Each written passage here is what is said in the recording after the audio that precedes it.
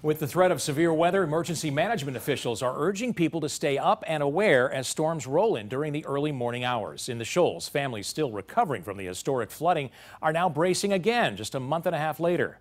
WAAY 31's Brecken Terry joins us live in Colbert County, where flooding victims are now on edge about this latest weather threat. Brecken?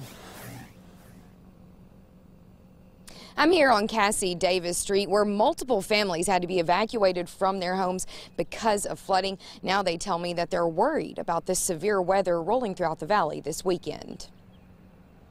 Janet Bonner's parents live on Cassie Davis Street, and this is what it looked like back during February's floods. Well, it made it to like the first two steps of their house. It didn't go in their house, but they still was unable to get out. Bonner says she comes by every day to check on her parents. She says you can still see where the water was standing, but things have slightly gotten back to normal on Cassie Davis Street.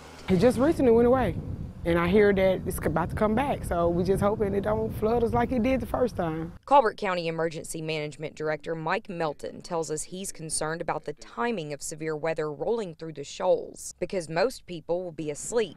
Because of this, he's urging people to stay up and watch the weather. I'll stay up and watch it, and if I hear anywhere towards Leeton area, I'll have to evacuate my parents. Melton said people need to have a plan in place before the weather hits. Bonner tells us she knows exactly how to get to her closest storm shelter. Pins and needles with my kids and my parents. I mean, first siren we hear, Mom, Dad, come on, we'll be together. Now, Colbert County emergency management officials tell us that they have cleaned out all 27 of their community storm shelters. Those shelters will open up if wind speeds reach above 35 miles per hour or if we go under a tornado watch. Live in Leeton, Brecken Terry, WAAY 31 News.